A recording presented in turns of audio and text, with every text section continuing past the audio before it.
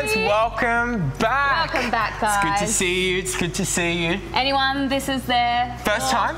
Oh. First? First? If it's your first time, let us know right now in the chat. And if you're an overachiever, if it's your fourth time, if this is session number 4 for you, let us know in the chat because I mean you need some praise. That's impressive. And we wanted to say hello and introduce ourselves. I'm Emily and I'm Tyler Ancliffe, and we're your pre-show hosts today. We've been having a lot of fun today. Too much fun. Yeah. And I mean, who got to see session 3? Because I have to say that was probably the littest session I've ever seen. With the dance cam? It got a bit hot. I mean, some sirens started to go off. Oh, who saw Pastor Mark do a devotion through a fire alarm? I mean, that's amazing. That's where experience kicks in right there. And we wanted to welcome, we've got a few new people joining us. East Africa. Hello. Good morning. Hey India, guys. Good morning. So India, yes. With us. All our amazing pastors across India and churches in Africa. Big welcome. We love you guys. Welcome to Global Conference. And if you're watching on Zoom, don't forget to turn your cameras on because you are very much part of this experience. Hello, everyone. We've got Ryan Waters see you on waving. Zoom. Hi. Pastor C3 Mumbai with Rachel. Hey, guys. Oh, gosh. All right, we have got another game. Yes, game let's for do you it. guys. So okay, we have some special guests. Can you please, if you're in the chat, I want to see some like clapping hand emojis. I want to see some fire because we have, welcoming back, we have Pastor Mel and Nick Hines from C3 Balconen here in Australia. Come on over. Hello, how are you? Fabulous. Great to have you guys. So looking forward to this. We get all the fun stuff. You look a little nervous. Yes. Not at all? No. Not even a little bit? Terrified. You guys scare us.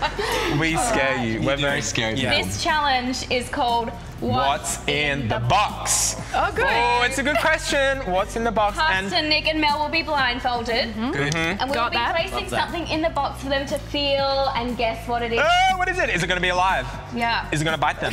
We have some very scary things here in Australia. Yes. And just a disclaimer. Down Under is known as the country of the deadly. Things that kill you. And just a disclaimer that all live things have been treated with total respect. Yes. Animal. We've got a supervisor here, so no need to worry about that side of things. I actually think all the smoke in this room has sedated the animals, so it's a little safer. Hey, no okay, should we blindfold you up? Guys, totally, please do. Please do. Blindfold Pastor Mel and Nick, and then once they're on, Emily's I'm going to place the first item. Not that it's a competition, but I want to go first. They actually work. Pastor Mel will go first. They do work. Okay. They do work?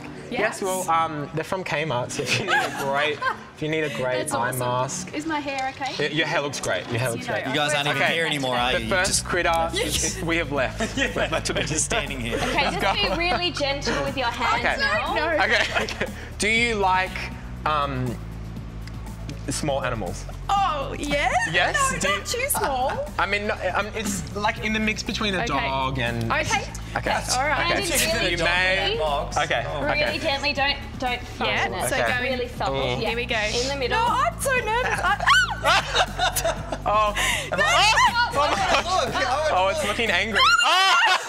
It looks really angry, Mel. Oh, what is it? What is it? What is it? Well, be careful. Those are fangs. Those things... Multiple fangs. Release it, poison. Okay, what is it? What is it? Like, is it a... Okay. Do you even know what it is? Oh my gosh, is that moving? Yes, it's moving. It's moving. It's going to get you. Those, like... Oh, no. We're going to be known for this forever. Okay. I feel like it's Let's get a guess. Let's get a guess. Okay, it's been taken out of the box. Oh, good. What is your guess? Is it a, I don't know what they're called, but you know the things, the shells with the spikes on them? Oh, a cone shell? I don't know. Is that what they're they're called? deadly, so I hope it's... Maybe. Either that or it's a succulent. Okay. Yeah. Okay. All right, let's sub out and let's get past Nick and we will reveal what it was later. Oh, at the end. Oh, very good. Who loves a bit of suspense in the house? Right. Okay. Brilliant. So I can have a go. Pastor Nick, in 3, 2, 1. Oh gosh. Enter the cage. This is so unfair. The cage. Oh. What is it? Oh my gosh. I am. What is it? It gross. bounces. It bounces. Is it a bobblehead of Jake Bedlam? Really a bobblehead of... Not a bobblehead of Jake Bedlam. A bobblehead of Jake Bedlam. Sorry, that just came to Where can I get a bobblehead of Jake Bedlam made? It's got giant fangs and... Okay. Oh, that's nasty. Fangs, it's hairy. Yeah. What's your guess? What's your guess? Well, that's got to be some sort of spider. Oh! Interesting. interesting. Okay. Are we waiting till the end? We're going to wait till the end to show you. Okay, brilliant. Just record that the record show I was brave. Keep the blindfold on. We've got some cheating contestants in the house. I do cheat. Oh, I do cheat. You know, it's okay. I do. Pastors don't need to be perfect. All right, here we go. I'm just totally smash it up. Okay, last one. That was quick. She touched it. Oh! It's a rubber snake. It's a rubber snake. Okay. All right, your turn. Very good, very good. Okay, hang on. Final one. This next one. Oh, this is a good one. Here we go. Oh, she cheated again. Can you believe it? In the chat, if you see Pastor Mel cheat, can you please call her out for us? Actually. She's that person who says the word in celebrity bands and stuff. I'm going to be watching the chat right now. Oh, I've got some. Oh, a shark. This one says a jellyfish right saying here. You can go for it as much as you like. It's pretty gross. Here it is. As much as I like, right? Because I like so much. Really dig your fingers in. It's just like don't this. know. Oh! There we go. What is it? We have touchdown. That is. Oh, okay. There it is. There it is. Oh, he's. Yep. I mean, what are we thinking? you know, don't get too friendly. Yep, that's nice. Oh, okay. What is it? What is it? Okay. Some kind of. Okay, let's get a guess. Let's get a guess. 3, 2, 1. Give it to us. Jellyfishy thing. Jellyfishy thing. Jellyfishy thing. I mean, he's not wrong. Blindfold off. All right. These were the items that you just touched. We had a fake porcupine. Fake porcupine. We had a porcupine. We had a rubber snake, a spider, and a jellyfish, all of which will kill you in Australia. They will. Yes, they will. Actually, you know what? An echidna should not be the end of you. But if it is, can we eat it? You may eat it. That is your prize. Thank Can you we please so much thank Pastor Mel and Nick Hines? And that is all from us as well. Yes. Thank you so much for Session joining 4. our pre-show. Enjoy this next session, guys. Have the best See you time. soon. We'll see you later.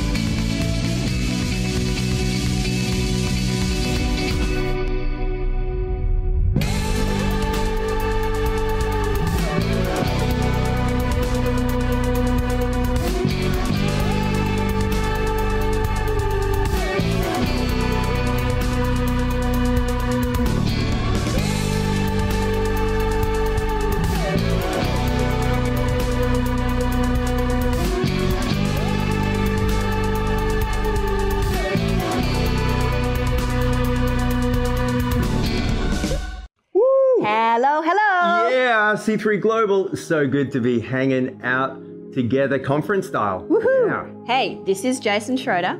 This is Emma Schroeder.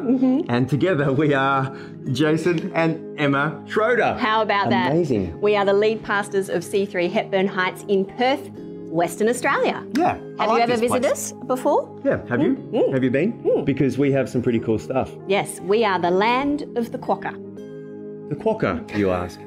What is a quokka? Well, it's like a large, oversized, cute rat. Wow, who's booking their ticket? It's but look, legitimately, we have some glorious beaches. We do. There are things in the water that may want to kill you, but fear not, good people. Just dive on in. We love Perth. You know the main reason why I love Perth? What is the main reason you love Perth, babe? It's because you're here. Aww. Scoring brownie points all over the place. Hey, without further ado, we are heading into session 4. Yeah, session 4. And you know what 4 means biblically? What does it mean biblically? It means the number after 3. Look at that. Session 4, it's been amazing so far. Yeah. Leaning into God moments. And here we go. It continues in session 4. And so we have coming up... We do. The senior leader of Kingdom City. Yeah, that's right. Mark Varughese is joining us. And Kingdom City based here in Perth, but spreading out around the globe and in multiple continents. And Mark Varughese is an incredible man of faith, and looking forward to his session. Going to be blessed by that. And then following after that, we have an interview with Pastor Phil Pringle, the man himself, along with Steve and Dawn Burgess. Wow. Now, I'm sure that's going to be insightful. Yes. And possibly hilarious. Possibly, but lean on in. Looking forward to that. But right now... Yes, coming up straight away. Time to worship. It is. Yeah. So we're going to be led in worship by C3 Alive Africa. Yeah, African style worship, baby. So good. Can't wait. Let's lean on in and worship our King who is worthy. Let's do it. Beautiful. Hey, C3 Global family, come praise with us. This is how we praise Him here in Africa. You gotta get up and move. Lift Him higher, lift Him higher. Use what you have to bless Him. Lift Him higher, lift Him higher. He's doing a new thing, what no ear has ever heard. What no eye has ever seen is what the Lord is doing now. We lift Him higher, lift Him higher. With all we have, we praise Him. We lift Him higher, lift Him higher. He's doing a new thing, what no ear has ever heard, what no eye has ever seen. Is what the Lord is doing now. When we lift Him, He will show up and bring healing to our life. We will prosper, we will flourish. We will flow in His blessing and rejoice in His riches. We will shout in victory and sing of what the Lord has done. We lift Him higher, lift Him higher. With all we have, we praise Him. We lift Him higher, lift Him higher. He is doing a new thing, what no ear has ever heard, what no eye has ever seen, is what the Lord is doing now. Higher, higher, higher, higher, higher, higher. I will lift Him higher. Higher, higher, higher, higher, higher. I will lift Him higher. He has given me power. I will lift Him higher. Jehovah, I will lift Him higher. He has revealed Himself to me.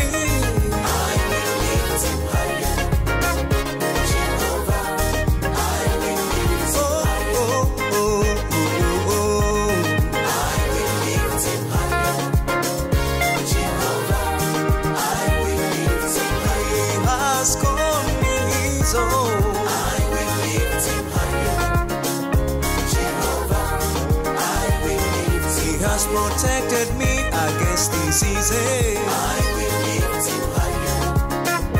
Jehovah, I will lift Him higher. He has given me wisdom. I will lift Him higher. Jehovah, I will lift Him higher.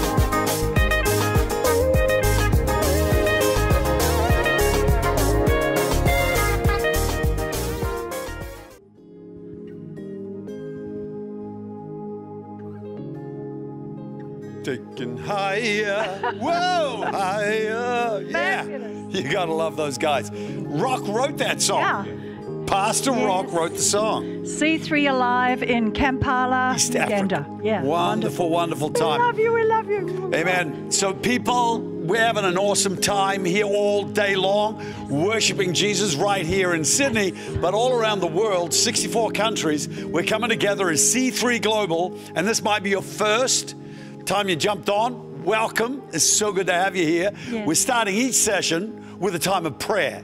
And so we're going to be praying here, and then we're going to be having somebody from New Zealand pray. Yes. And then Pat and Amanda Ancliffe are also going to help us pray. And in this time, I believe that we can really, Chris, rock the nations in Jesus' name. So to speak, rock the nations. So what I did there? Yes, okay. I saw that. You're so clever. So let's pray, people. Yes. We're going to reach out to God right now for His presence to touch all of these nations in East Africa, in New Zealand, and right around the world. Dear God, we ask you now, Jesus, that you will help our churches reach lost people. Yes, Lord. We pray for a tsunami of souls coming into the kingdom of God. There are so many things that are opposing the church in this hour. Heavenly Father, we believe that you'll answer this prayer. Hear us.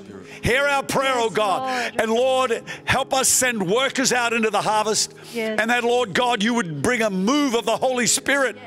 We don't want to just be running churches every weekend. We don't want to just be having church and religion. We want to have a move of the Holy Spirit. Yes, Lord. And our hearts are crying out, dear God, for an outpouring of the Holy Spirit in all of our churches, oh God. We're worn out with religion. We're worn out with just doing church. We pray for that fresh, powerful moving of the Holy Spirit where people are born again. And they don't so much need following up, but they follow themselves up. They're so on fire with the baptism of the Holy Spirit. Dear God, we pray for that kind of fire, that kind of wind to blow, that kind of river to flow, that oil to come in the name of Jesus. Yes, Lord. Amen, Lord. Amen. Dear God, we praise you. Let's go to hear from Tamati and Tessa Cameron in Tauranga in New Zealand. Thanks, guys. I love these guys. They're so fabulous. Yes. Lead us in prayer. Thank you, Jesus. Thank you. Oh, there they are. Awesome. Father, we thank you, Lord God, that you have created and made us, Lord God, to be a supernatural people, Father God. And we thank you, God, for the Holy Spirit pouring out upon your people across the country, across the globe, pouring out your Spirit upon us all so that a move of God can take place through us. I thank you, Father, this isn't just a thing you want to do through just the pastors, but every member of our church, just Father. Thank you, Lord God. You're going to pour out your Spirit. And yes, God, I thank you for a hunger and a thirst, a passion welling up on the inside of every believer for a move of God, Lord, that we would begin to pray and that we would press in and that God, Lord, we would pray like those that have prayed for revivals of old. Lord, we would pray and press in for a move that we have not seen before. Your supernatural power will be upon our churches, that God, there would be miracles, there would be salvation, there would be healings. We thank you, Lord Jesus, for you turning up in power across every church in our movement. In Jesus' name. Amen. Thank you, Lord. Awesome, God. Thank you, Lord. And God, on the 40th anniversary of C3, Lord God, we give you thanks, yes, God, we do. for a generation, Lord God, of incredible strength, Lord God, of passion and relentless faith. And Lord God, we declare to the next generation, God, your marvelous works.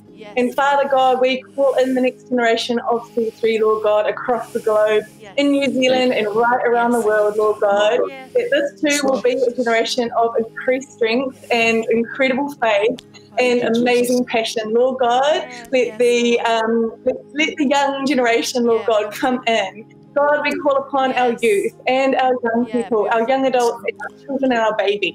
Lord God, that there will be strength in the generations, there will be honour, there will be teaching one generation to the next. In Jesus' name we pray. Yes, Lord. Amen, Lord. Amen. Amen. Amen, Heavenly Father. We give you all the praise. So, guys, we're going to join together with Pat and Amanda Ancliffe right now, who are the executive overseers of our locations here in C3SYD, but also had an enormous amount to do with the expansion of C3, not just in East Africa, but right across that continent, and have a real heart for all of these great pastors and their churches in Jesus' mighty mighty name. Thank you, Lord. Yeah, well, let's pray for all of our great churches in Southern Africa led by Pastor Anil and Judy Roscoe. Come on, let's lift our voices for them and pray and seek God for them. Father, we bless our C3 churches in Southern Africa. And in the name of Jesus, we thank you that your hand is upon the leaders, upon the pastors, that you encourage them greatly in this time, Lord God. And for those who have had a tough year and in the middle of difficult circumstances, that faith would rise up, that they would be filled with faith, that they would be like the woman in Isaiah 54, that the barren woman would sing, and that those who have had tough times, they would sing, their hearts would be filled with faith, because they know that you are doing a mighty thing in the churches. Lord, we thank you that it's a time of harvest in Southern Africa. We thank you for it's a time when the church is built. And Father, we especially lift to you our great pastors Antoine and Joy and their little boy Brave, and we pray healing over the life of Brave. Lord God, healing in that little boy. And Father, we also lift to you our churches in Malawi, those that are in building projects, those that are purchasing land, that you would open the doors before them and that they would see miracles. And Father, for every one of our people that right now don't have income, that you would open the doors to income. Bless their businesses. Let income flow in the name of Jesus. Yes, Lord. Thank you, Lord. We pray for Pastor Rock and Deborah as they oversee West and East Africa. Father, we thank you for your anointing upon them. We thank you, Lord, they are anointed to build your church, to expand. Lord, I thank you for every pastor in these regions. Lord, I thank you that by your Holy Spirit that you are filling them with strength, with your anointing. I thank you, Lord God, that you are expanding the church at this time. Lord, that our people will be strong, Lord God, in you. Lord, I thank you for strength. Lord, I thank you for provision. I thank you, Lord, for businesses prospering. And Lord God, I thank you that your people will stand up at this time, that the church will rise. I thank you that the church will be the light of the hill.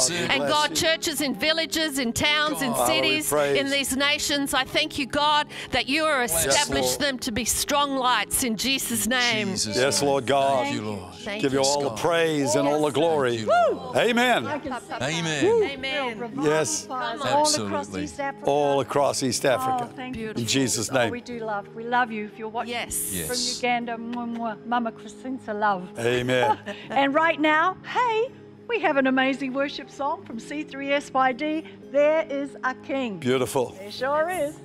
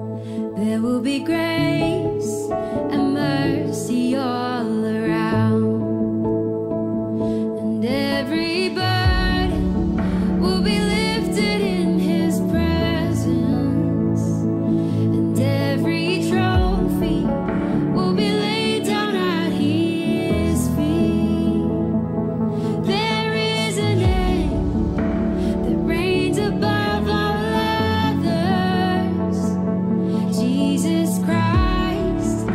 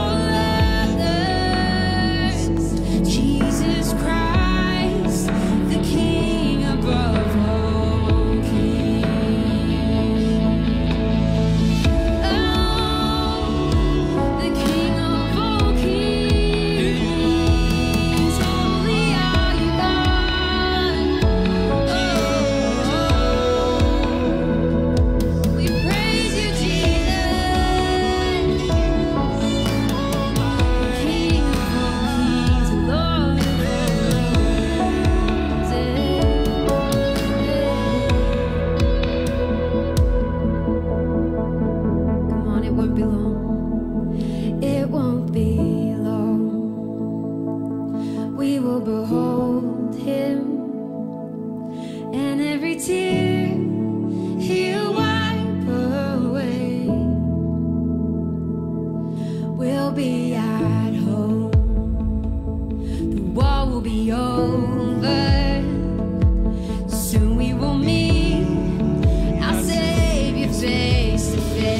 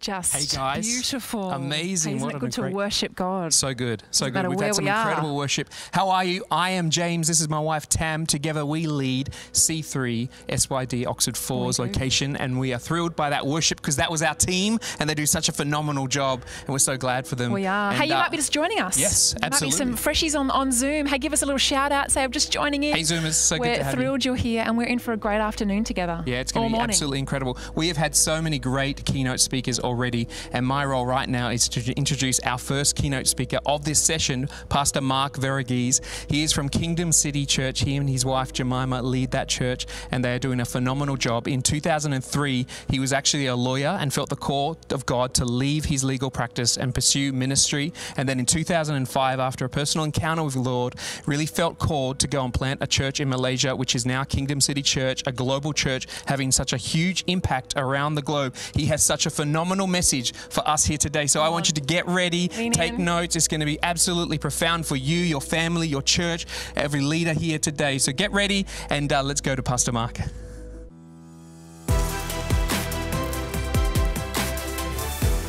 Hey C3 Church Global Conference, great to see you all online. What an honor it is to bring the word of God, and I want to shout out Pastor Phil and Chris Pringle, and what a stunning legacy you are leaving and have already left to such a degree. Almost 600 churches globally, over 40 years of faithful and multiplied impact in the body of Christ. On behalf of myself, Jemima, and our Kingdom City family and all that God is doing here, we are inspired from afar and at times from up close at the stunning impact of what God has done through you. Thank you for leading the way. Thank you for staying the course.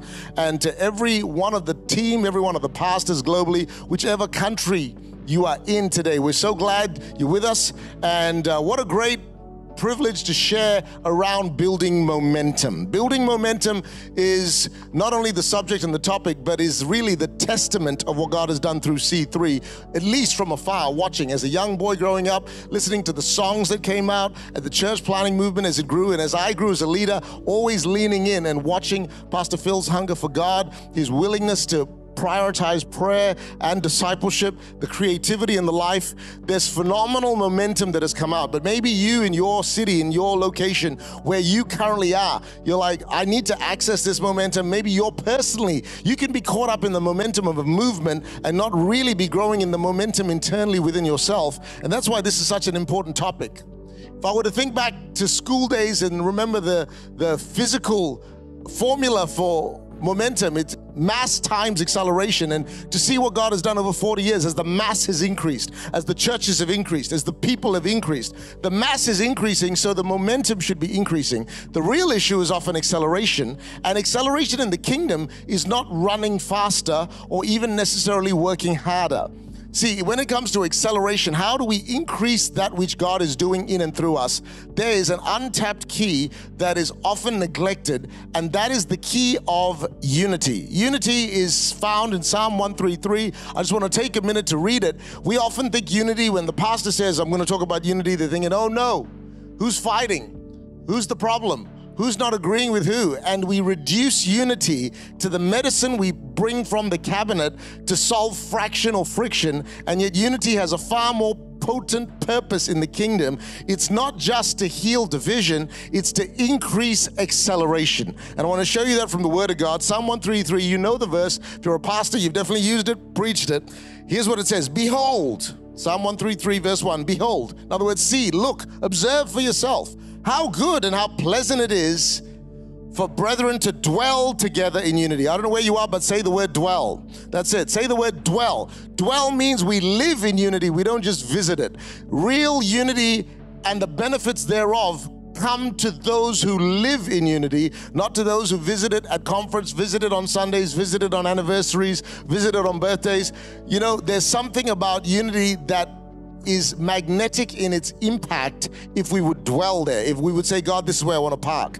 Verse 2 says it is like the precious oil. We know what the oil is, the Spirit of God, the anointing, the tangible touch of heaven upon the head, running down on the beard of Aaron, running down on the edge of his garments.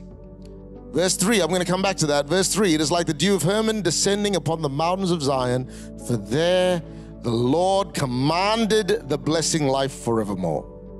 It's not hard to convince anybody about the benefits of unity. Who doesn't want a commanded blessing? A commanded blessing. Who doesn't want good and pleasant? But verse 2 is the one that's often almost like we're not sure what to do with it. We love the precious oil, but here's the impact. It starts on the head, flows down the beard of Aaron, all the way down, literally to the edge of the garments. And here's the point. Where there is unity, the anointing keeps flowing. The anointing keeps flowing where we stay in unity. So many people are saying, God, I want to be anointed. God says, stay united. I'll keep you anointed. Because when you dwell in unity, the precious oil that's on the head flows all the way down to the edge of the garments. You're familiar, no doubt, with the story of the woman with the issue of blood. Where did she touch the Lord to get her healing? The edge of his garment, the tip of his garment, the hem of his garment. Why is that significant? Because thankfully that day, literally the whole body of Christ 2,000 years ago was anointed. She didn't have the courage or the capacity to rise up and shake his hand, touch his beard, or even touch his head. But all she needed was the edge of his garment, and she was totally made well. That is the power of the body of Christ, completely united, completely anointed. And I believe that is a prophetic picture of what God wants, not only for the body of Christ, but also for C3, that the whole body is anointed. He still wants his whole body anointed. He's still the head, and the oil on the head needs to flow all the way through the body. See, most people in your city, in your community, they will not get an appointment with Phil Pringle. They will not get an appointment with maybe even yourself. The real question is when they come to the edge of your church, the edge of your community, the edge of our church, do they get oil? Is there anointing oil at the edge? And this is the promise. So many people strive for more anointing, and God says stay in unity, and the oil keeps flowing. Whenever there's division, the devil understands division more intrinsically than the church, because division, when it separates, the oil stops flowing. When I see a lack of favor or grace in an area, I don't check for lack of talent. I check for lack of unity, because unity is literally the key. You know, one of my favorite testimonies was a guy in our church in Perth. He works at a car yard, and his name's Ian. He serves in a hospitality. I had not met him up till this point, but I heard the story, and then since I've spoken to him. And on a Tuesday, he was trying to sell a car, and the client clearly wasn't interested, but he felt a prompting in his heart. Ian's just a good, faithful guy in our church, committed, and he's a part of it. And this gentleman, as he was leaving, Ian felt a prompting, tell him about me. So Ian sort of did the internal argument, God, can I do that? Is it appropriate? Is it going to work? Anyway, stumbled and mumbled and fumbled his way through essentially sharing with this guy, and yet there was a receptivity in that moment, and this guy got saved. Now that's an incredible story all on its own, and that's a testimony worth celebrating. Ian from hospitality, I call him, because he's not like a pastor in the sense of the word. We believe everybody's in full-time ministry, but Ian led this guy to Christ, and in the kayak felt a little bit awkward, but really thrilled that this man responded. As he went, a couple of days later, he had a thought, I should follow him up, because that's what you do at church, right? We follow people up. And he couldn't sort of track him down. Eventually, he found his number from the interaction they had on the Tuesday. And a woman answered the phone, and it was a bit of a somber atmosphere, because he said he was looking for such and such. And the lady said, I'm so sorry, he passed away last night. I'm his wife. That was not only stunning and staggering in the fact that this man, in all likelihood, went into eternal life because of Ian's obedience. But here was the real point. That man did not have another Sunday left in his life. Thank God there was oil on the edge. That man did not have another altar call left. That man did not have another weekend left. God still needs his whole body anointed. When there's miracles in the car park, when there's miracles in the schools, when there's miracles at homes, when there's miracles in the foyer, when there's miracles beyond just the altar, that's when we know it's not just the head that is anointed. So many people want to see the pastor because they've been to the edge of the church and there was no oil. And see, as a leader, you and I have an obligation to continue to speak the blessing of unity over our people and preach it, not from worrying about whether people will perceive us as wanting our own interest, but because we know what's at stake. My tolerance for division and disunity is so low because it's not about everyone agreeing with me or everyone seeing what I see. It's I understand what's at stake. And you know, when I look at 40 years of what God has done, there's significant momentum because the mass is growing, but the acceleration is also growing. See, there's an acceleration where a real revival looks when we have thousands of Ian from hospitality stories where people are coming to Christ and to faith and they're feeling the anointing, like the woman with the issue of blood.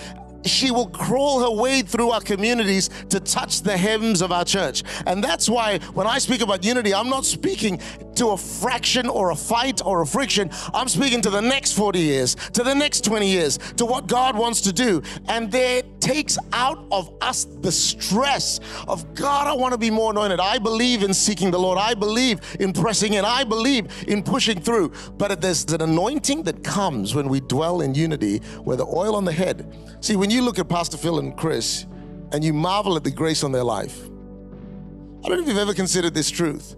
The anointing on the head is your inheritance. What's on their life should flow through to your C3 church. Should flow through you, not just to you, but through you. And that's why alignment, agreement, unity is vital. But you know, when we talk about that and you think, wow, well, I haven't paid the price he paid, that's the point. The head, the oil on the head keeps flowing when we are aligned. That's why the enemy will sow friction. That's why he'll sow division. See, we are way too charismatic for the devil. If all he's doing when he brings disunity or division is fouling up our friendship, we will rebound. We'll find a new friend, a new church, a new movement, a new spouse sometimes. I mean, we rebound. But here's the point. If all he's done is stolen some of our time and our emotion, you know, that's a temporary loss. But I tell you something, he understands what he's really stolen. He's stolen the flow. He's stolen that which should come from the head all the way down to the edge of the garments. When people talk about unity, they're like, okay, I get it. I'm in. What does it mean to dwell in unity? You know, if I were to describe unity as a fruit and peel it back to its absolute essence and its core, I think it goes beyond just alignment. It goes even beyond agreement. You cannot have unity without agreement, but there's something more intrinsically inherent in unity than just agreement, and I believe it's commitment. It's commitment. See, my wife Jemima and I, we don't agree on everything, but we are united because we are committed. This is the challenge around unity. If unity is only as deep as agreement, the minute we disagree, we divorce. The minute we disagree, we split. The minute we disagree, we leave. The minute we disagree, we walk away. And then really what we have is, unless we all think the same, look the same, talk the same, we don't really, at some point unity is going to be fractured. But if more intrinsic than agreement is commitment, when we disagree, our commitment pulls us back to the table to resolve it so we find agreement. See, commitment will pull you back even in the middle of fight and dispute and challenge. And there is something about commitment that is intrinsically uniting in nature. You know, we know that unity is not uniformity. We know in the early church in Acts chapter 2, they were gathered in one place. 2020 is not the place or the time to gather in one place, but to gather in one place with one accord. One place is logistics, organization, event management. To get everybody in C3 globally next year, the year after, in one place will take a lot of effort. But to get everybody in one accord is unity. Our church, Kingdom City, has grown over the last 14 years quite miraculously, and God's done amazing things. But one of the things that I've had to navigate is the diversity of culture and location. That's why Pastor Phil is someone that I'm watching from afar. Because as we grow, as we expand, you can have 100 campuses and have one heart. You could also have one campus and have 100 hearts. Because the issue is not proximity, it's unity. Suddenly there came a sound from heaven, and I don't think it was just because of logistics, it was because of unity.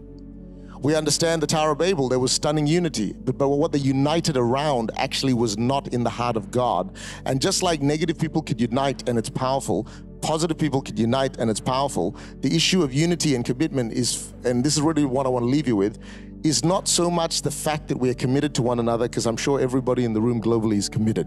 Acceleration increases, mass increases, momentum increases. But here's really what's at stake. Here's what's at stake. What are we uniting around? The Tower of Babel, they united around the wrong thing and God had to disperse it. In Acts chapter 2, they united around the right thing and God multiplied it. Why? Because what we unite around, just like you can unite around the wrong things and create destruction, you can unite. Whether unity is a weapon that destroys or builds depends on what we unite around. And I want to just leave you with this. This is the season that if momentum is going to increase not only in the movement, but in your own life, in your own church. Yes, I'm aligned. Yes, I'm committed. Yes, I'm united. Yes, God, I want the oil to flow all the way to the edge. But here's where we're uniting. We're uniting around the future, not the past. You've only got a modicum of commitment. Liquidate it from where it's been and invest it into where we are going. Because when God calls you forward, don't look back, forgetting those things which are behind. It's phenomenal we get to honor 40 years, but I can tell you now that's in the heart of your leaders already to look ahead, for there is yet more territory, there's more unreached people, and to park our commitment into where we are going is going to be the key to our acceleration. That will determine whether the unity is literally something we look back on and nostalgicize over, or we look forward and we build momentum. Can I suggest it to you like this? If you unite around the past, you create nostalgia. If you unite around the future, you create momentum. And we need to look forward and say, God, what have you done? You know, one of the funny stories, I guess, that illustrates this for me personally is in case you're looking at me and still trying to work out what's my ethnic makeup and why my accent is what it is, I was born in Singapore, grew up in Malaysia, Aussie citizen for the last 30 years, of Indian origin, so that just means I had identity issues. And so growing up, I wasn't sure whether I was an Asian Aussie or an Aussie Asian, and so I had challenges which, you know, thankfully the Lord has continued to use me despite that. And then I married Jemima, who, although marriage itself has complications, she too had the same kind of issues because she was born in New Zealand. She's born in New Zealand, raised in the Philippines, half Aussie, half Kiwi, sounds like an American. And so she had as many issues as me. And when married issues, you know, it was like this complex cocktail of culture. And, you know, it was fun. And, you know, we've had 12 years, 13 years of great marriage. We've got 2 boys and they're doing great. So pray for us. But so far, so good. Jemima's one of the great things that she was so proud of is she was 1/8 French. On her mum's side, she was 1/8 French, which, you know, I'm like 1/8 French. Our kids are 1/16 French. Big deal. But it was a big deal. You know, they ate croissants on Saturday mornings. Her name is spelled the French way. You know, she had to go to French classes when she was young. I mean, it was a big deal. And, you know, kept hearing about Jean-Paul, some monarch from Monaco who, you know, whatever, big deal. And I was, you know, trying to be nice and honoring, especially in the early years of marriage. So I did my best. And then literally one day she's in New Zealand and she rings me. I'm in Malaysia. And she says, oh my gosh, are you sitting down? I said, why? She said, you know my French great-grandfather? I'm like, no, but I feel like we all know him, but you know, I don't know him. She talked to her auntie, found out, subsequently got DNA testing. She goes, it's a lie. It's all made up. And I fell off my chair laughing because I realized that everything she'd done, I was thinking of all the croissants I had eaten in vain on Saturday mornings because, you know, in honor of her friend. And I'm thinking, this is hilarious. Now, you might say, you're a horrible husband. You should have been supporting her. You should have been nurturing her through identity crisis. I said, so what is he? If you're not French, what is he? And she later said, oh, he's Arab. And nothing wrong with that. We love Arabs. We got church in the Middle East. But you got to understand, it was so funny because everything she thought that was true was now apparently a lie in regards to that. And now we eat kebabs with hummus. It's our staple diet in our family. But apart from that, you know, that week I was cheeky. I was in Malaysia. She was in New Zealand. I was sending a text like, love you, sweet daughter of Ishmael, X, send. You know, I said things that I cannot repeat at a C3 Global Online Conference.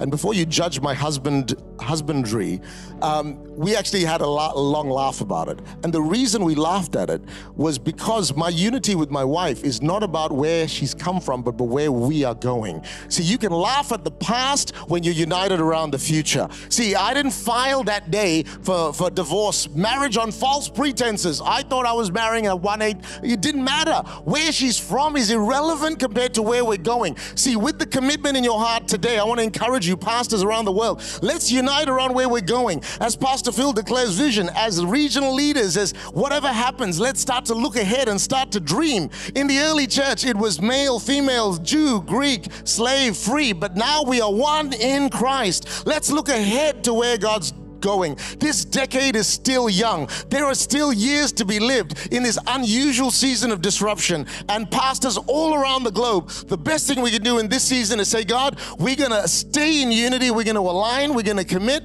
We're going to look toward where we're going. Oh, I'm glad for what you have done, but momentum is about where we're going. And Lord, may the 600 churches multiply again. And that is my prayer for every one of you. In fact, I'd love us to pray right now. Father, I thank you. You would displace any division and fraction that would in any way slow down the anointing in the room. And right now, globally, pastors around the world, those who are overseeing groups of 10 or 20 or 50, and those overseeing the hundreds and even the thousands, God, we just want to declare a unity, an alignment, an agreement, a sense of commitment that is at its core. Father, I thank you, God, that we can nostalgize around where we've been, but we are building momentum for the future. Father, we pray a blessing on Pastor Phil and Chris, the literal and extended leadership team of C3 globally, and we want to say in the name of Jesus, your best days are ahead, that we would laugh at the past because we have expectation for the future. Lord, it would be like the precious oil upon the head, running down the beard all the way to the hem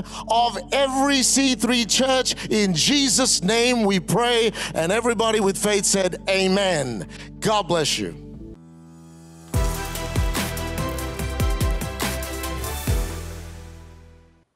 Wow.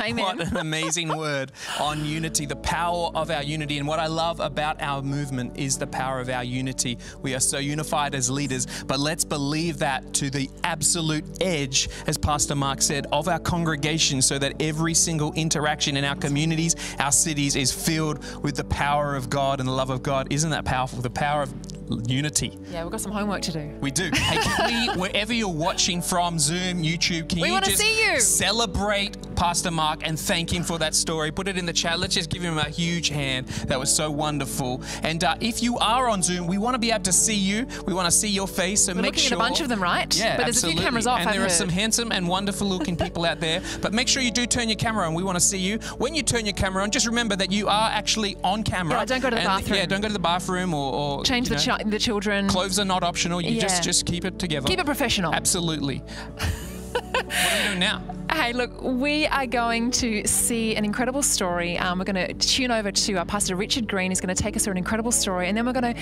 see some greetings from some friends of C3 globally. So why don't you check this out?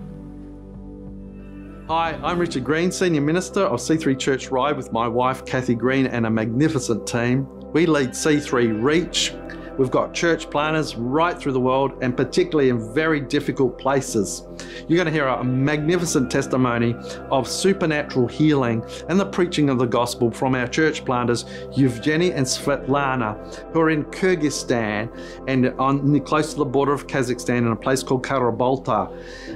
That sits on top of China, below Kazakhstan, and which is below Russia, formerly part of the Soviet Union.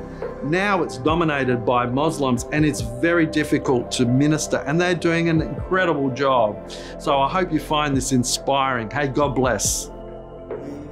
Greetings to all C3 churches around the world.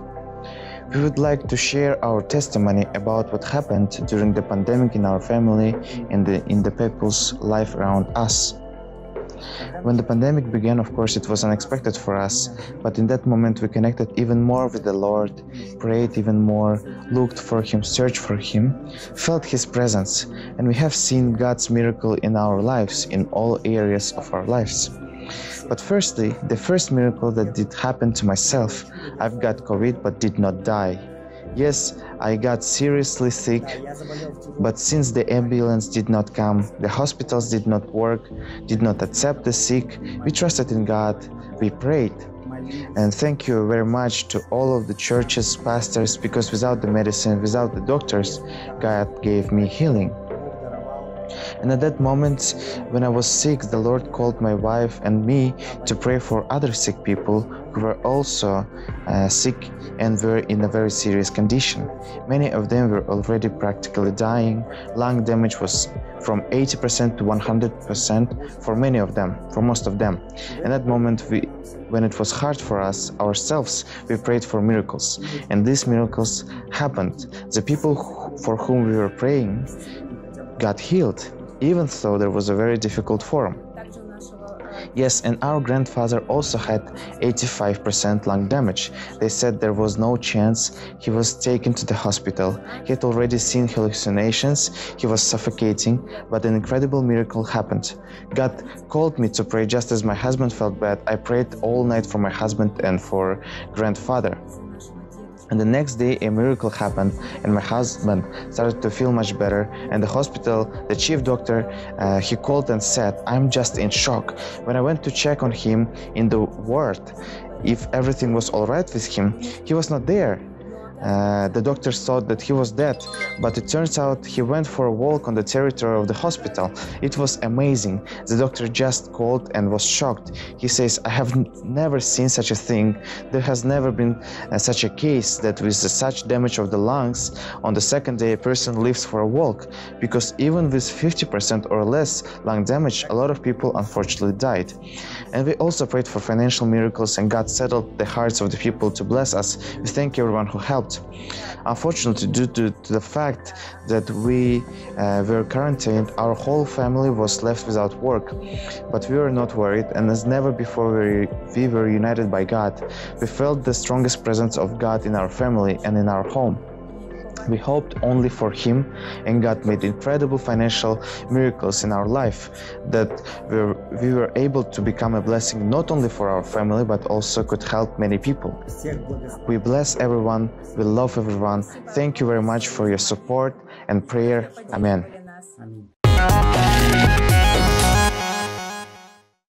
Hi to the C3 Global family.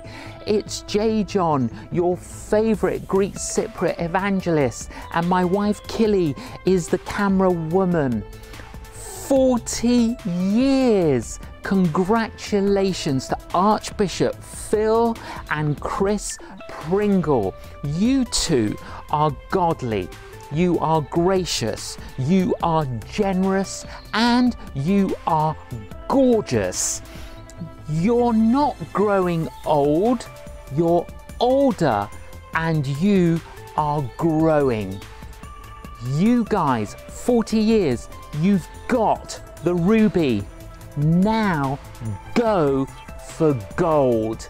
Hey, congratulations, Phil and Chris, on 40 years in ministry at the church, and And yeah, I guess you guys started at 5 years old, maybe 10 years old or something. That's amazing. So congratulations, 40 years is significant. Yeah, that is no small thing, 40 years. And we love C3, we love you, and are just honored to be building God's kingdom with you. So congratulations, you guys, 40 years, hugs from us. Congratulations, we love you so much. Bye. Bless you guys. Hey, Pastor Phil and Chris, Mark and Darlene here.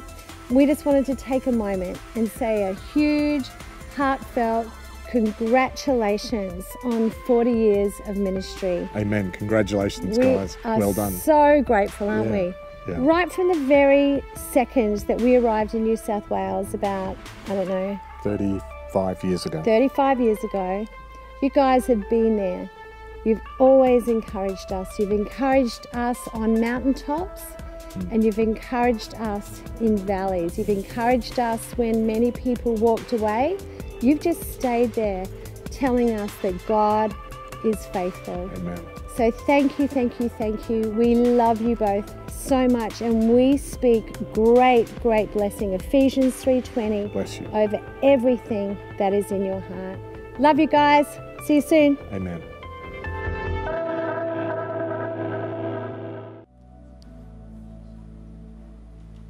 Beautiful. Amazing. What an incredible thing to hear the stories of those championing us across the globe. Can we just love on one another? I can see you on the big screen up here. Go on, give me a little hands up, pump the roof. 40 years. Come on, more of that. More of you. Come on. So yes, good. beautiful. We have really had a beautiful foundation. Yeah, we have. But we're looking towards the future. Yeah, and we have a great documentary about our 40-year journey. And so on YouTube, make sure you subscribe to the channel. Check it out when you can. Spread the love. Let the people know that the documentary is there for us to just embrace our story. It's so powerful. So what do we have now, Jimmy? We have our Global Voices, which is an opportunity for us to hear really short messages, 3 short messages from our pastors around the globe. And we are kicking off with Lars Halvorsen. Lars and his wonderful wife, Megan, lead I've seen you online this morning. Darwin. We can see Megan there on Zoom. So good to have you with us. We absolutely love these guys. Love Lars. So let's go.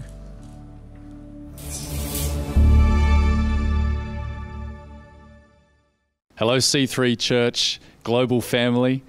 Lars Halvorsen here, coming to you from Darwin in the Northern Territory of Australia. I'm so excited to be bringing a short encouragement to you here today out of something that was quite an embarrassing moment for me about 6 months ago when we were all in lockdown around the world. We were fortunate enough in Darwin that we could still leave our homes and go into our offices to work. And one particular day I was just reversing out my driveway to go to the office, and all of a sudden there was just massive crash, bang, the car came to a standstill. What is going on? I hopped out, went around the back, and to my absolute embarrassment and humiliation, I had reversed into the gate of our driveway. And it was just a bit of a low point for my masculinity and my ego to reverse into the gate of our driveway. However, I was actually pretty quick to turn it into a positive, because that meant I could actually go and get a new gate. One of those ones that you press the button and the thing opens for you, and you don't have to get out of your car and open it and get wet if it's raining.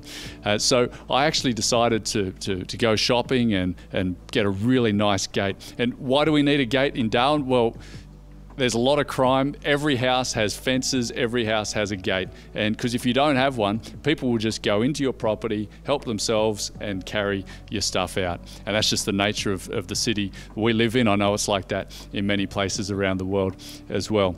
And so I began to research about my gates and how I was going to, what sort of gate I was going to get, how I was going to install it, how it was going to operate. And in all my research, it actually got me thinking about a scripture that Pastor Phil has embedded deep into the heart and the very core of who we are as C3 churches globally.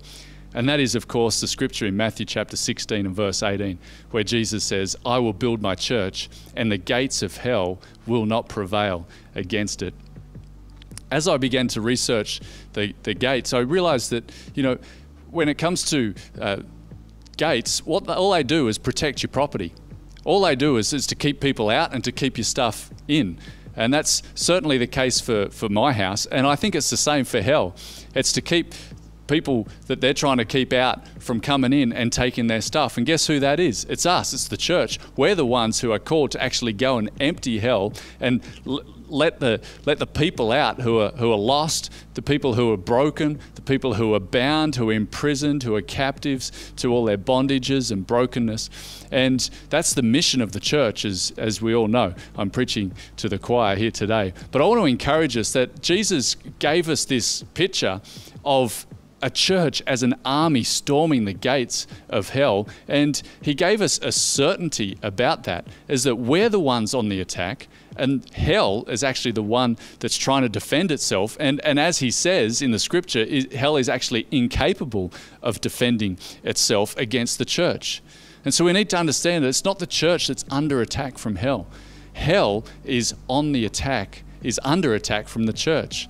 The greatest reality right now, even though it seems like hell is being unleashed upon the earth, the greatest reality is that Jesus has actually said, I'm unleashing my church upon hell. And the opportunities are there for us as the church, even greater right now, I believe, than ever before. And so my first point is this, is that gates are defensive, not offensive.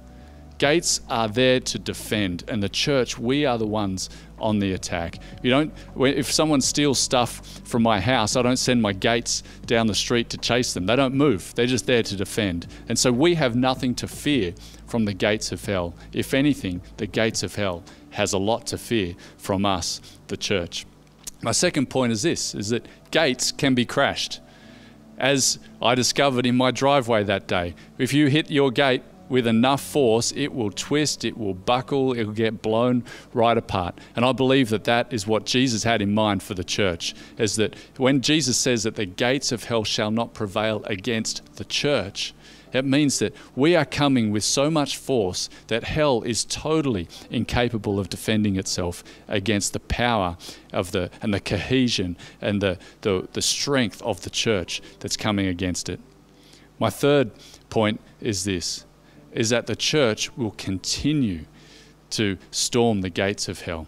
The church will continue more and more over time. So it's just as true right now as it was when Jesus said it, and even more so. The world has seen all kinds of things come against it over the years. Pandemics, famines, wars, natural disasters. And each time the church goes from strength to strength. And I really believe that for the church, the greatest days are ahead for the church. There are great opportunities that are opening up for the church globally. And as God's people, if we have this strength, if we have this spirit of faith and of certainty that, hey, we are going to be victorious. We just need to be vigilant. We need to be strong. We need to be full of faith. And we need to be looking for the opportunities that are around us. I just want to pray for us all, to encourage us all as we come to a close here today. Heavenly Father, we thank you for your strength. We thank you for your power. We thank you for your promise, Lord God, that there is victory for us as the church, and that each one of us, we have a role to play in the global church.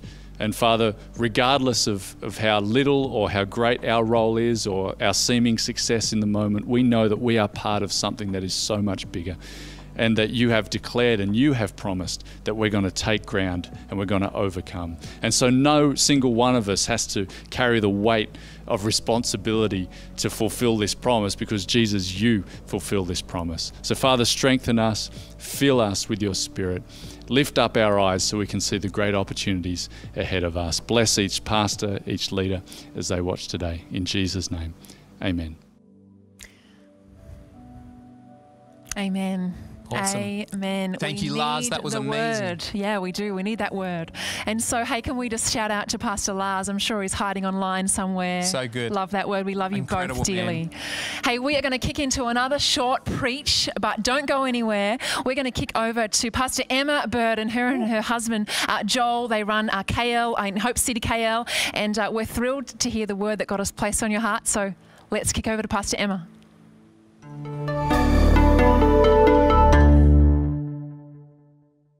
Hey C3 Church Global, and a huge happy 40th birthday wherever you're celebrating today, watching with your church or at home with your family. It's my honor and privilege to come and just for a couple of minutes just encourage us as leaders and as team around the world, just helping to forge churches that are alive and just serving our cities wherever you find yourself. My name is Emma, and along with my husband Joel, we run C3 Hope City in Kuala Lumpur in Malaysia, and we've been here for about 6 years. We've got 2 sons, and we absolutely love life here. I would invite you, but you know, flights are down and all that, so maybe sometime in the future, but it's a huge honor to be a part of all that's happening today through conference and to celebrate with all of you. I want to bring a quick encouragement because I think as leaders we've been so focused on feeding our flock, on encouraging our people, that perhaps we haven't taken our own words for ourselves, and so maybe I can just flip some of them just on ahead a little bit, that it would just penetrate your heart and your soul. I understand there's probably so many pastors right now that are watching this, that are facing trial, facing challenge, just got huge decisions ahead of you to make. Maybe you're feeling just battle weary from the last kind of 6 to 9 months. Well, I really want to encourage you that God still stands with us. Even right now, His presence is with us through this conference today, and He wants to minister to us. I'm hoping I can help to bring some of that to you wherever you are today. But I want to look at Joseph. If you're taking notes, it's called Mastering the Setbacks, because Joseph, even from his teen years, starts getting kicked in the teeth, and the first bash comes from his brothers. Can you believe that? It's the worst, isn't it, when it comes from family? But his first setback is from his brothers. He finds himself in a pit, finds himself sold, finds himself alone, owned, belittled in a foreign land, somewhat lost, and then just when he thinks life is on the up, he gets falsely accused and he ends up in jail, and then he's forgotten about, and some time passes before he ends up getting another shot at living. And so I feel like he's the master of the setbacks, because Joseph doesn't seem to suffer setbacks. He seems to come through setbacks, and we see at the end of the story when he reaches his 30s and is in charge of the whole of Egypt and got everything at his fingertips, all power is his other than the throne. He's just had all of these setbacks and knockbacks. Instead of them weakening him and leaving him bruised and battered, he's come out so strong, able to make wise decisions to help people and do incredible things. And so that's how I want to come out of COVID-19. Instead of just looking bedraggled like I need a really long vacation, I want to come out strong and ready for 2021 and the rest of this decade. So here's a few observations so that we can come out with some sass like Joseph did. His composure and confidence in who he is. He wasn't jaded, he wasn't angry at the world, but he used his setbacks just to gain in faith and in strength to live out the calling that God had given him. Joel and I, along with our church, moved into a brand new venue at the start of this year, and after 6 weeks we locked the doors, sadly, due to the lockdown, hoping it would be about 6 weeks, and obviously now we're 6 months, 7 months and counting, still can't gather in our building with our congregation. And what a ride it has been. 2020, I feel like it's gone punch, punch, punch, punch, punch. And I feel with 3 months to go, if the rest of the year is something to go by, maybe there's a couple more punches, I hope not, to come in the next few months. But I really want to encourage us, because as relentless as it can feel, our God is good. And our scripture tells us that God, even from the pits of despair, God can lift us up, and God can do something good through this situation. And we've been telling our congregations that God is faithful, God is strong, He's for you, He's going to bring you through, He's a God of miracles, He's going to bring healing and provision. And we've been shouting out all these incredible miracles and stories that have been happening around the world. But for ourselves, we need to come into a place of recognition and realization that this is true for us too, that God has got something good in this season for us. He's committed to revealing that to us. And so I'm believing that although this season has been a little bit hectic, it has also been a season of unprecedented miracles and renewed understanding and wisdom. And it's all preparing us for the season that is ahead.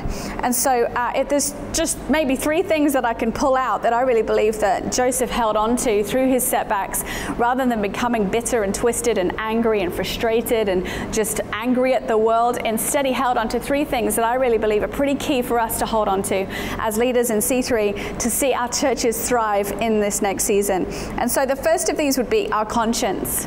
to do what is right. Let's hold on to our integrity. You know, in the pressure as leaders to bring a church through stronger than ever, bigger than ever, whatever it is that we feel like there's just a pressure to prove that we made it through COVID-19 and we led our church effectively.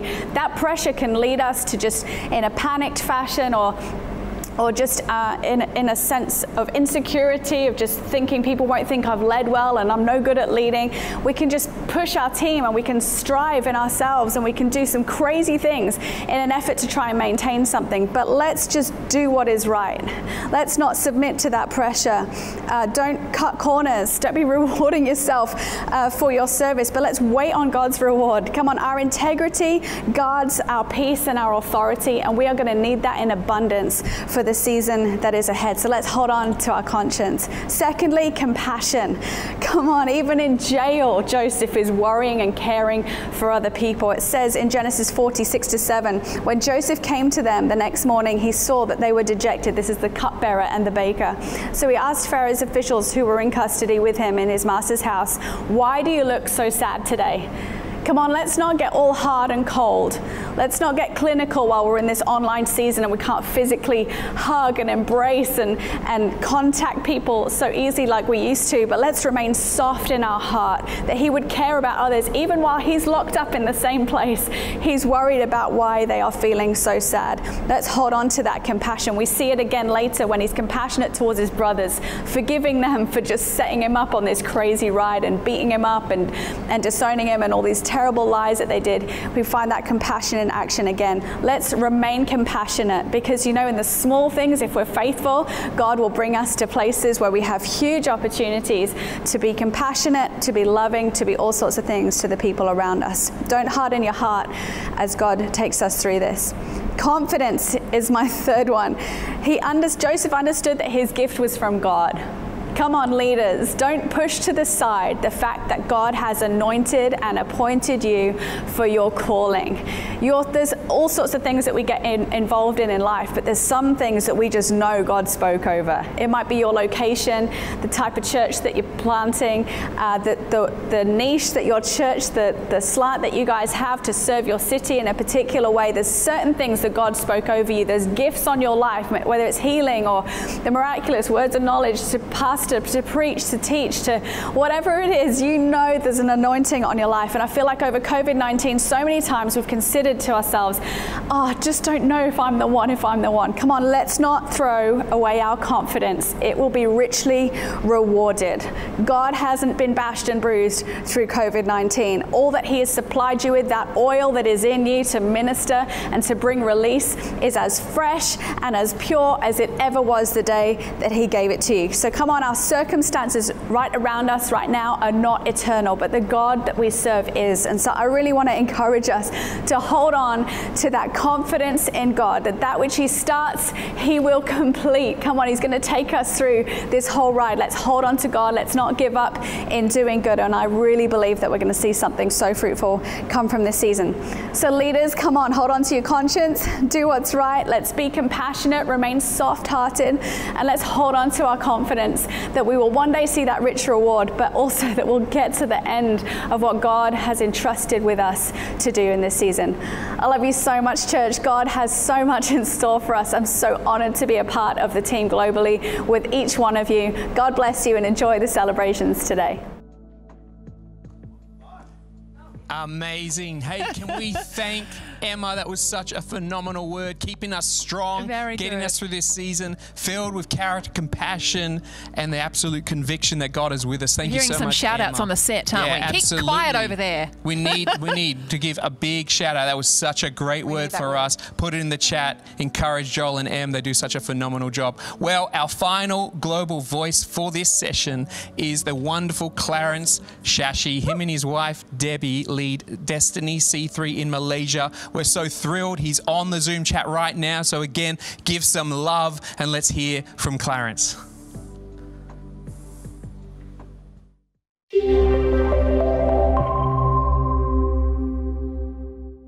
Hey C3 Global family, how amazing is it that we can still meet in this era of shut borders and social distancing with the help of technology.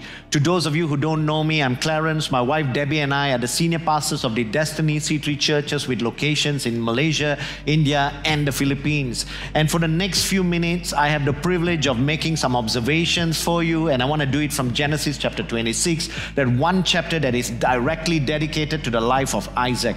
It starts off by stating that a severe famine had struck the land, and Isaac moves to Gerar. It says in verse 1 to 6, where Abimelech, the king of the Philistines, lived. The Lord appeared to Isaac and said, "Don't go down to Egypt, but do as I tell you. Live here as a foreigner in this land, and I will be with you and bless you." And it says in verse 6, so Isaac stayed in Gerar. Isaac chooses to obey God because Isaac knew that his provision or his blessings come not from being in a promised land, but it comes from being with the promise giver. His security was not the economy, the weather, the political landscape of the land where he was. His security was in the faithfulness of his God. You know, today some of us could be looking at the natural circumstances. There's a pandemic that has hit the land, and the circumstances surrounding it could have dire consequences. You know, the hardest time to trust God's word is when things look bad in the natural. But here's a couple of things that Isaac does in this time that we can learn from. Firstly, he chooses to obey God. He stays in the land. Then in verse 12 it says, Isaac sowed in that land. He applies the principles of the kingdom for his life in a difficult time. Isaac was certain that the principles of the kingdom that worked for him in good times would also work for him in tough times. You know, naturally, it would have been safer to not sow. It would have been a lot easier to go down to Egypt. Egypt represents the world system. It's a move to fear, to worldly understandings and methods. Isaac applies the principles of the kingdom regardless of what it looked like in the natural. And it says he reaped in that same year 100-fold, and he prospered. You see, the giving and the fulfilling of the promise is God's responsibility. The obeying and the laying hold of the promise is our responsibility. And I believe there's never been a more important time for us as believers to stand in faith and lay hold, as churches, as individuals, as families, as a movement, to be like those who through faith and perseverance inherit the promises of God. And I believe that like Isaac, God wants us to stay in the land. And I'm not talking about a physical land, but stay in that place of promise, stay in that place of faith. Don't move to Egypt. Don't move to fear. Don't move to redefining your standards according to what the world is saying. Stay in a place of obedience and trust in God. The principles of the kingdom work regardless of the condition of the world. It works because it is based on the economy, strength, and health of the kingdom of God. So going on, it says, God blesses Isaac. Now in verse 15, it says, the Philistines had stopped up all the wells which his father's servants had dug in the days of Abraham, and they filled them with dirt.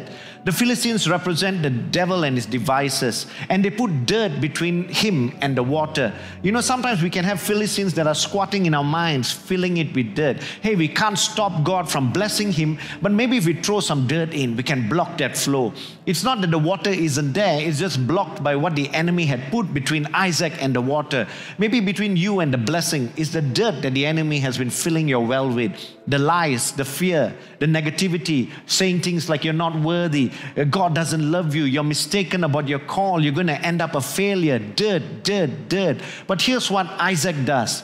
In Genesis chapter 26 verse 18, it says, Isaac dug again the wells of water which they had dug in the days of his father. He digs again. He deals with and removes the dirt that was in the way.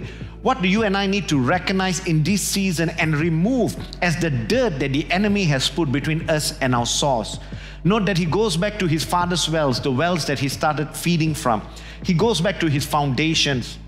Sometimes we need to dig up our foundational wells again, go back to our history with God, get a clear perspective again, get realigned again, go back to the purity of our call, go back to the heart of the Father for us. You know, there's one thing I'm certain about this season is that in this season, God wants us to go back to our foundation. I see God doing a reset on churches, families, lives, a reset on prayer and worship, taking it all back to its original form and purpose. There were a lot of things that we added on to our natural and spiritual lives that we deemed as essential, but we had to drop off some of these things in this season. I see God taking us back to our foundations. Isaac went back to his father's well. He dug again, and it says he called him by the names which his father had called him. Start calling things as they were originally called or named by the Father for us. Maybe even for your life. Before you took on these names, these titles, these positions, there was a name that the Father gave you. The core of who you are. You are a beloved son, a beloved daughter. Go back to that space with God. And from that place, Isaac digs new wells. From verses 19 to 25, it says Isaac finds water, but people come to steal. They argue over it. He calls that place argument. He leaves that place and he digs again. He finds water again. And again there is dispute. And he calls that place hostility and he moves on. You know, sometimes we need to call it what it is, move on and dig again. What are those things in your world? It could be relationships, it could be positions, it could be businesses, ministries, certain decisions that you've made. And you're hanging around this well of argument and hostility, and it's keeping you from moving into a space that God has for you. You know, Isaac had to decide, I can either stay here in this place of argument and hostility, give reasons as to why I belong here, or I can just call it what it is, move on and dig again. And because he did that, in verse 22, it says he finds a space. This time there was no dispute over it. Isaac says, at long last, the Lord had created a space for me to prosper in this land. There was a space that God had created for Isaac to prosper. There is a space that God has created for you to prosper, even in this pandemic. You know, from this journey of Isaac, we know sometimes your blessings come immediately. Sometimes it's a journey of walking with and trusting God. The hardships Isaac faced were not meant to deny him. It was meant to channel him to that space that God had prepared for him. And I'll end it with this. Like Isaac, your challenges today are not keeping you from God's favor and blessing. It's moving you, channeling you into that place that God has prepared for you. God bless you, global family. Love from your C3 family in Malaysia. Have a great conference. Beautiful. Awesome. Awesome. Hey, I just, as we were listening to that message here in the studio, I honestly think there is some parts of that God actually wants to unwrap a little more. As you step away from this busy day, I think God is going to speak to us on a new level for that. So can we just thank Pastor Clarance for bringing a word that's going to bring change? Thank you, thank you, thank you. Well, hey, we're going to hit an exciting live segment now, which could go either way. I'm joking, it's going to be brilliant. We are going to hand across the studio live. We're going to have a wonderful interview with Pastor Phil and also Steve and Dawn Burgess, who head up C3 Howick in New Zealand. Can we take it away in this amazing segment?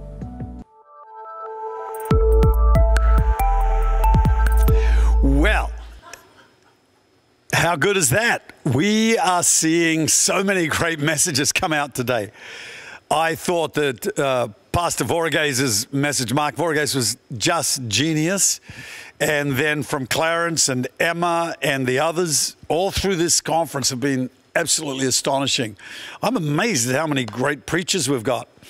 Look, just before we get into this interview, I want to say this, that in the next session, which is the last session for the day, make sure you're on board with that. I have got such a word in my spirit for our whole movement, and I'm going to be sharing it right then. So tag a friend, wake them up, shake them up, do anything. Get your group on, tell your leaders to gather together, because I know that there will be an impartation for our movement in that meeting. And I'm looking forward and relying on you who are watching right now just to tell somebody else and get them involved. Right now, we've got the great pleasure of talking with Steve and Dawn Burgess from Howick, New Zealand. Welcome, guys. You are funny. Do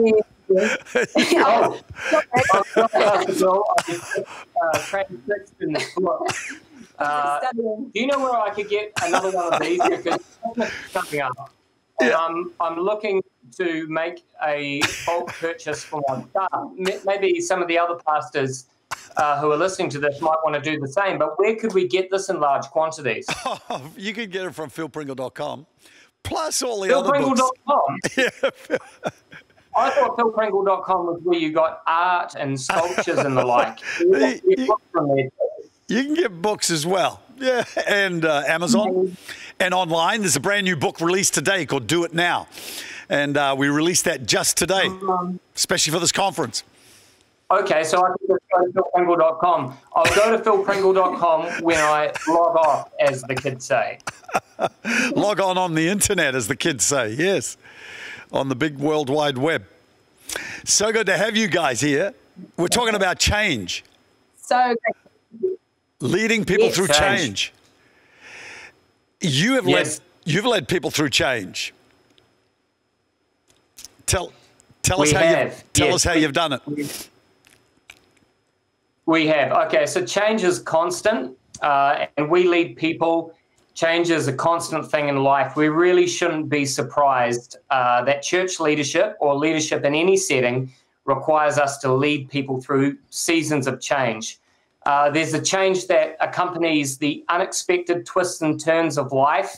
They are like monster-like waves. Either we're going to be flexible enough to adjust in our leadership style and our strategies, or the wave is just going to take us wherever it's going to take us, and we're going to end up wherever we end up at its mercy. So we've led through some of those monster waves. It's not change that you go looking for, but it's change that comes looking for you. But then there's also the kind of change that you do go looking for. As pastors of churches, we are agents of change, at least we're supposed to be. We're trying to bring about the establishment of heaven on earth. That is a dramatic change. And so we want the church to grow. We want our businesses to grow. In order for them to grow, change is necessary. So it's weird that Christians have a reputation for being so resistant to change. We really shouldn't be. The status quo may be safe and comfortable, but it's not fruitful, and we're not faithful if we remain there. So leaders need to be ready to lead through change. We need to be ready to lead through change so that the waves that come looking for us don't knock us off course and can actually help us to get to where we want to go. And we also need to be ready to lead through change in order to grow beyond our status quo. Oh, it's so true. I'm telling you, the Christian church possibly is the most RTC, resistant to change, group in the history of the world. I mean, when I first came to Jesus, like around 50 years ago, they were still singing hymns from the Roaring '20s, and it was like you couldn't sing any of the new songs. That was too worldly. It was like the more old-fashioned you were, the more holy you were, and to replace the organ with a synthesizer, that was almost like asking the devil into church. And to play anything with a beat, or, I mean, there were so many scruples that were wrongly based and kept the church in the dark ages. I think we are actually meant to be out on the cutting edge, that the mind of Christ in us should not be a restricting influence, it should be a releasing influence into change. And so to overcome all of that religiosity that tries to hold people in their in like Roman togas and organ music in the old, still it is in the world today. And people look at it and say, how could the message be relevant when their packaging isn't relevant? And I think that constantly, it is a constantly and more accelerated process today that we've got to keep changing. Wouldn't you think, Dawn? Yes, absolutely. I think change is imperative. It's here, and we need to be the ones who are leading our people through it well. I just had a couple thoughts on that. One is that we have to have a really clear and compelling vision. You know, if we keep our church focused on the vision, where we are trying to take them, then change makes sense. If they can see the direction that we are leading them in, I think that kind of orientates the change, makes it easier for them to get on board, to follow. If you can keep articulating, keep repeating that vision over and over, so everyone in your church, everyone on your team knows it, and that helps to make sense of any change that is happening, I think. And probably another key with leading through change would be great communication. I think it's hard to communicate too much. We have to communicate through a variety of means. We often think people get the message or they've heard it, but actually they've missed it. So we need to communicate clearly and comprehensively You know, there's a funny scripture. Paul says in 1 Corinthians 14, if the bugle gives an indistinct sound, then who will get ready for battle, right? So if we're not communicating clearly, letting people know the expectations, where we're going, what we need, then how will they know what to do? It's too disorientating for them. And Pastor Phil, if I can just say a couple of things. Number one, you have been brilliant at embracing change and always being willing to change quickly and adapt quickly. And number two, Dawn does still wear a Roman toga around the house on weekend. Sensational, as long as you don't. No. Completely liberated. What I do think is that you guys are phenomenal communicators. What Dawn has just said, I am in their WhatsApp group, and Dawn and Steve and Dawn run the Pacific region for C3. So they're heavyweight people. They've got a lot of responsibility on them, and they're doing incredibly well. We have so many new churches, growing churches, changing churches in this region of the C3 family because of these guys leading so strongly. But they're not just leading strongly, they're leading smart. And what Dawn just said, in this WhatsApp group, which I'm a part of, even though I'm not in New Zealand, but the level of communication that they put out for everything. I mean, these guys are into the details. Like, I'll see a WhatsApp when they're at a conference. Steve will put out, everybody meet in the lobby at 6:30. I'm kind of like, wow. And in terms of what Dawn just said, that is as clear as it gets, people. There's no mistaking. So everybody knows about it, and then they all start talking about it. And then they're talking about airfares home, who can get a cheap airfare. Then they're talking about who can take them in a car from here to there. So they're constantly involved in this communication. That's what makes a community. Clear, constant communication, and helps people navigate change. What do you do, though, with the people who resist change, Steve? Look, I think we have to be realistic, and we have to understand that in every community there are going to be quick adapters. Yes. There are going to be those that maybe drag their feet but will embrace change eventually. And then there are going to be the dullards, the laggards, who just. I think it's important for us to place our attention more on the quick adapters and let them set the tone for the community, because then there's a really good chance that we're going to get the majority of our people going, and it creates a sort of a tide. It creates a current. If we focus our energies on the laggards, on the slow adapters who just are kind of dispositionally slow, then we're going to create that opposite tide that's going to drag us out to the sea of slowness. I'm sorry. But that's true. Some people call that the law of thirds. And as a leader, you need to be not focusing your energy on the bottom third who are dragging and resistant, and not even on the middle third who are ambivalent, but on the top third, if you give your attention to the guys who are on board and strong, and this applies not just with change, but with general leadership in general, all over any organization, concentrate on the strong, and you'll find the ambivalent, the middle who are undecided, they actually come on board. They'll say, yeah, that's where the attention is, that's where the momentum is, that's where the oil is. And you generally might even pick up a half of that bottom third. Those people who were resistant and against it can actually come on board. So I think the mistake is running after the problem people and ignoring the strong. Yeah. Because in that scenario, the strong start to feel neglected and can even become part of the undecided or even become resistant themselves. So it's important to pour oil, pour petrol on the fire. What were you saying? Yeah, the middle third is a swing state. And if we can create that current heading in the right direction, then we're going to develop momentum in our churches. Exactly, exactly. So in terms of the content of communication, Dawn, you were bringing such a lot of wisdom with what you said there about frequency, communicate a lot, and breadth, communicate to everybody all the time. Talk about the content of the communication. What should be said and what doesn't need to be said? All right, I think it's important to focus on the why we're doing things. So you have that vision there clearly for them.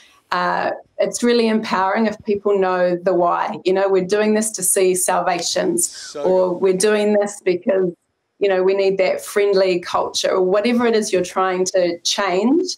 Give them the why for it. And I think it's great to empower your teams and your people to figure out then the how. How do we go about doing it? I think you can leave that to your teams. Let them take ownership of stuff. We're just explaining that this is why it's important. This is our heart.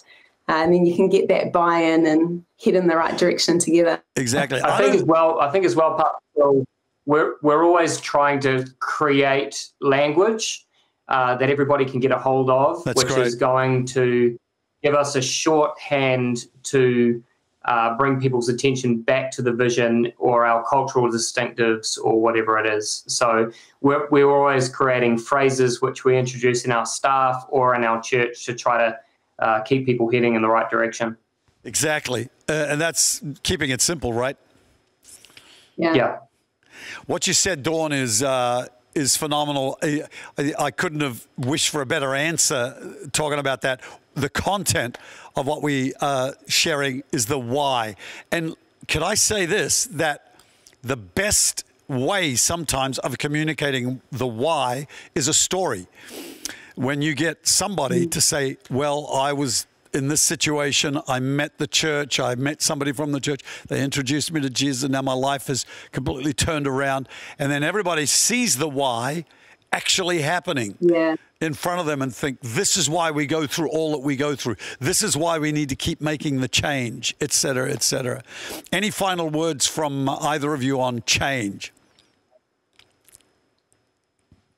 I think it's really important for us as leaders to lead ourselves and to look after ourselves. I think during seasons of change, when there's uncertainty, I think what our people are looking for is even temper.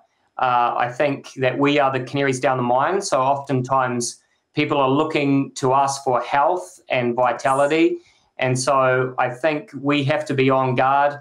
I think during busy seasons or seasons of change, I always cling really close to my life-giving rhythms, things like devotion, diet, things like patterns of sleep, things like exercise. All of that becomes really crucial because if we can keep healthy, we can keep strong, we can keep that even temper, then people are going to feel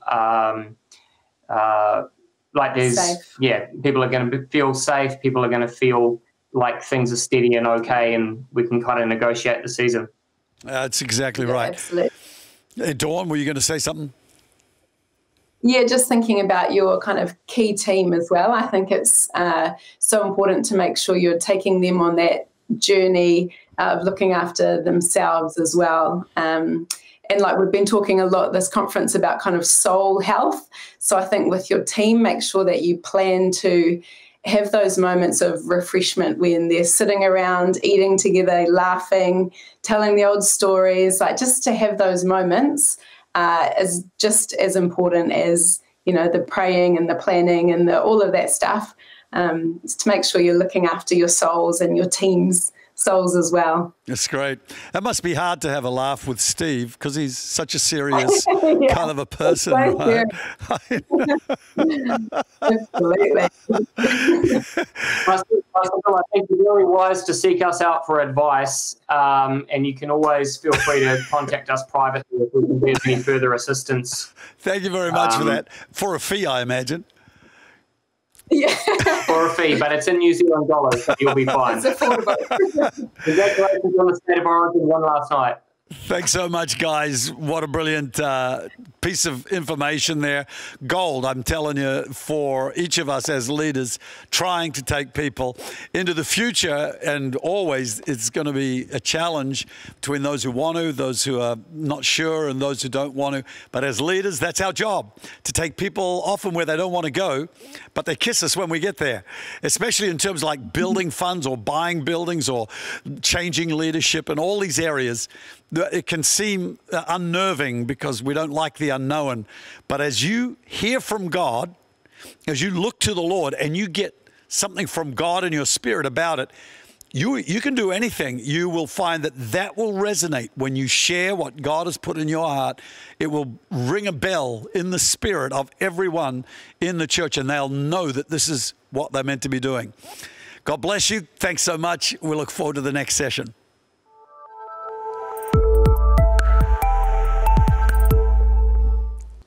Awesome. Amazing. We need to change. Yes. We're going to change. We will. And do it well. Do it well. We are doing it well. So look, we are so thankful to these guys for that incredible session. Can we just pop some emoji clap hands in that box there? Go on.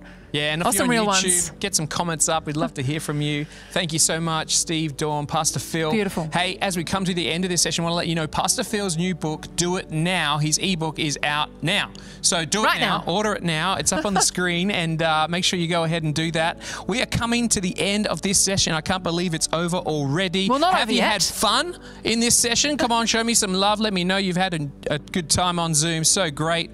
Well, we're going to take an hour break right now and then come back for session 5. So make sure you come early, get ready for the pre-show. It's going to be an incredible time. Now, before we do that, I want you to stay online. We're going to praise together, and I actually think you should be standing for this moment. Yes, we're going to kick it back over across the globe from where we are, and we're going to go into another praise song from C3 Alive. And I have to remind you that both of these songs that we've led one another in over the last session have both been written by Pastor Rock, C3 lead pastor over there of our incredible C3 Alive. So, hey, why don't you stand where you are? Why don't you lift your hands? Why don't you praise God and dance with one another? Let's go.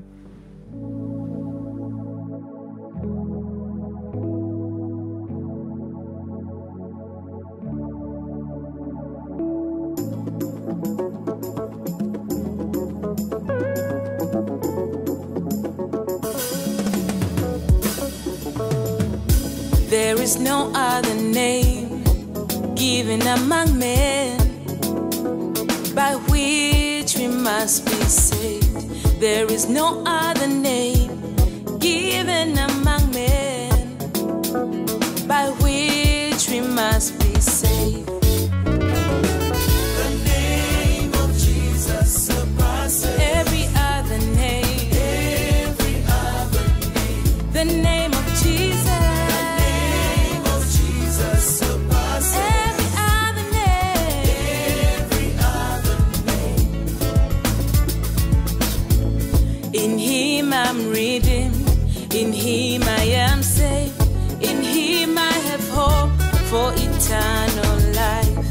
In Him I am free, free indeed. The power of sin no longer reigns in me. The name of Jesus surpasses every other name. Every other name. The name of Jesus. The name of Jesus surpasses every other name.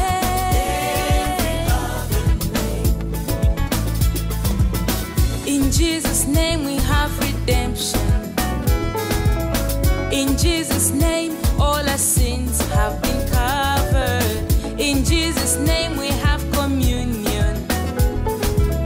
In Jesus' name we've been reconciled back to God. The name of Jesus surpasses every other name. Every other name. The name